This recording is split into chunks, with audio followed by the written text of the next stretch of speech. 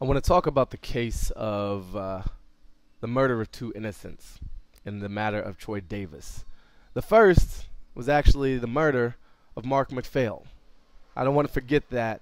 In fact, that's the censor of what I'm really trying to talk about. Mark McPhail was the police officer working as a security guard at the Burger King in Savannah who was killed trying to help somebody else. Absolutely did not deserve to die.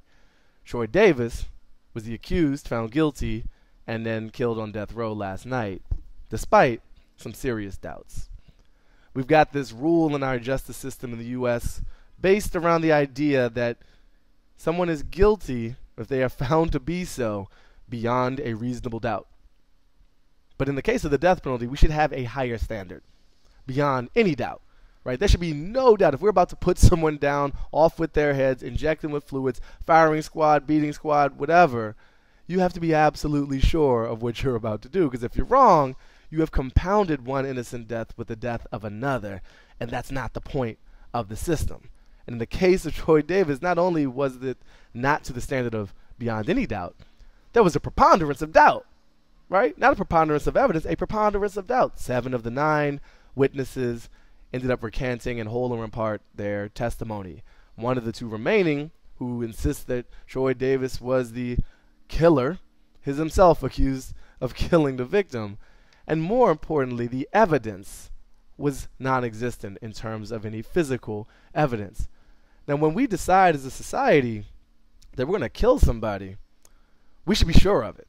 Innocents die a lot, and a lot of those deaths are preventable. But on an individual basis, 100% of that death is preventable. So you've got children who die every 3 seconds due to preventable diseases around the world, and we're fighting that. And it's a worthy fight to step up that effort. You've got people killed in auto accidents every day. You've got folks who fall into manholes or who are killed randomly by individuals like Mark McPhail was. Many of these are preventable, but 100% of them will never get there. We aspire to be there because we're human beings and we want to be better than we were, but we'll probably never get there.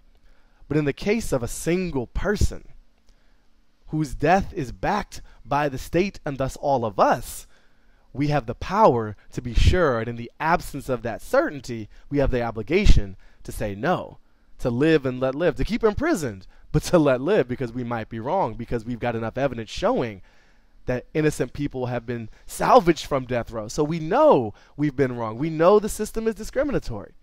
So what do you do in this case? You know, you look at the case of war, and that is collective murder, right? We strap up and gun up our young and generally poor people to go attack somebody else's young and generally poor people and kill them. And we also set up our own to be killed by them. But there's a risk, and there's a different math involved even in that. And I'm not trying to be pro-war. I'm just trying to weigh these decisions. In that case, you're saying that the risk of inaction, of not going to war, far outweighs the risk of inaccuracy, of being wrong about the decision to go to war. Because if we don't do anything, if we don't go to war, we could be wiped out, we could be ended, or we could suffer severe losses. But that math does not work in the case of an individual locked in a jail cell by the state of Georgia or Texas or any other 34 states in these United States that have the death penalty. That person's threat has been neutralized. Troy Davis isn't going to fly planes into buildings. You know what I'm saying? He's not going to raid our homes. He is not going to do any more harm than he possibly already did. And the idea of punishing for possible actions is a slippery one and a dangerous one and an absolute mistake when you add death to the equation. So he possibly killed this police officer, so we absolutely are going to end his life.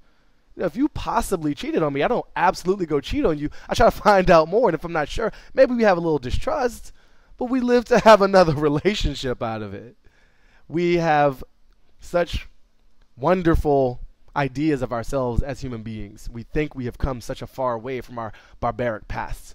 But cases like the death penalty in general and Troy Davis in particular remind us that we're not too far from that Roman Colosseum when the thumbs up of the senator preserved your life and the thumb down led to your death.